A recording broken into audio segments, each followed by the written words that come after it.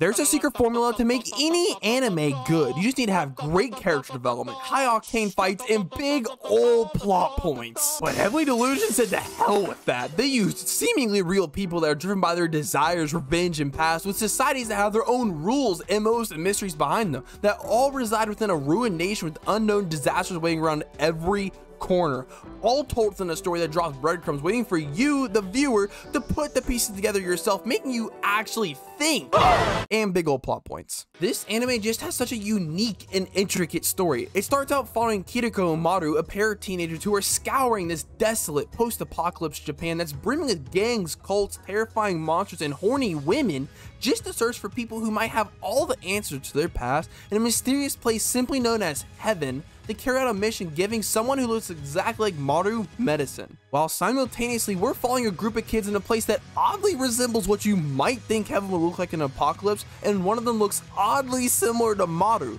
But that's not the only weird thing about this facility. Every kid that lives here has some kind of superpower that's being groomed for an unknown reason and monitored 24/7 with restricted access to the building. So you might be asking, what are these kids here for? What are they hiding, and why? But forget about getting an answer. This anime treats you like you're a 5-year-old child that's asking why mommy and daddy are wrestling at night, and then they just tell you you'll understand when you're older. But I'm 10 episodes older and I don't understand. Masakazu Ishiguro has perfected the craft of leaving breadcrumbs for us to follow. He will subtly drop us hints throughout every episode that's never enough to truly confirm anything, but it's just enough to allow us to take this information and build our own thoughts and theories on what might happen next, or what the answer to this gigantic mystery behind Heavenly Delusion is. But you cannot blink or you're gonna miss it all. This anime isn't gonna come right out and tell you anything about the mystery characters or the world. Instead, it's gonna hide it all within subtle hints and one-liners that seem meaningless at the time, or a single image that's just panned across, or something blatantly obvious that the general brain-dead shonen watcher just wouldn't pick up. Like how there's so many people with power and Wi-Fi in this world that are all coincidentally connected to Heaven. I mean, it's truly impressive that I've watched 10 episodes of this anime and know nothing, but I'm gonna start getting into the details of the episode, so if you don't want to see that, then you might want to click off about now. The authors created what every great mystery series strives to do. With each episode, you feel like you're learning so much, but then you look back at it and realize you haven't made any progress at all. They find remnants of the strange symbol that's their only clue to what Heaven is, but they don't know anything about it or where it's at. They see these baby monsters in Heaven and hear of a woman become a monster and even find a strange cord and cremated child, so you would speculate that manias are humans, but you have no way of confirming that. In reality, we've only been going in circles gaining clues to a few different things, but nothing that we were able to put together, until recently we finally started to get information that can compound, like the second occurrence of the symbol, or the sighting of this thing before the great disaster, and even confirmation that it's from Heaven. But a well-constructed mystery that has seemingly endless amounts of loose ends that are all connected together in some way isn't Heavenly Delusion's only strong suit.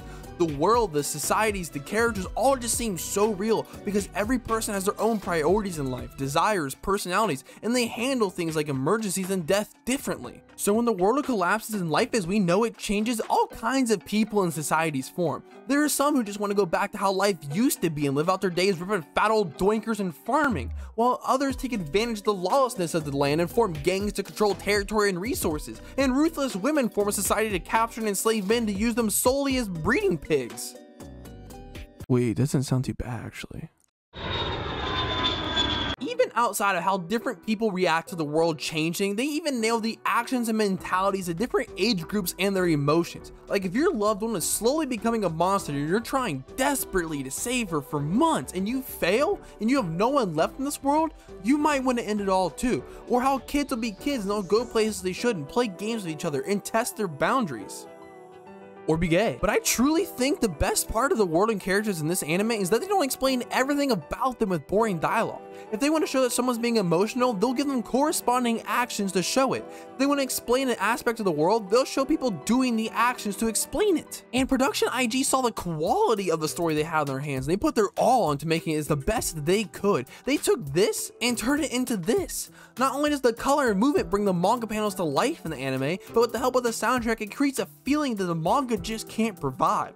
That eerie feeling of hunting down the man-eaters or the feeling of adventure you get as they explore the world. Heavenly Delusion is just such a unique anime in how this world wasn't created by a story, but it was forged by how the characters chose to live within it, and accompanied by solid production, it just puts it leagues above your average anime. It truly has all of the makings to become a candidate of Anime of the Year, and quite frankly, if it doesn't, I blame Disney for attempting to make it the second coming of The Promised Neverland and locking it up. May you rest in peace. But now, if you excuse me, I'm gonna go watch some shonen. Let's go! There's cubes! But if you don't think this could be Anime of the Year, then go down and follow me on the Gas TV app and send me your guys' recommendations on what you think could win Anime of the Year so far. All the links will be in my bio. And if you enjoyed my review impressions of Heavenly Delusion, then make sure you like and subscribe. It really does help me out. And let me know what you thought about it down below in the comments, and I'll see you guys in the next one.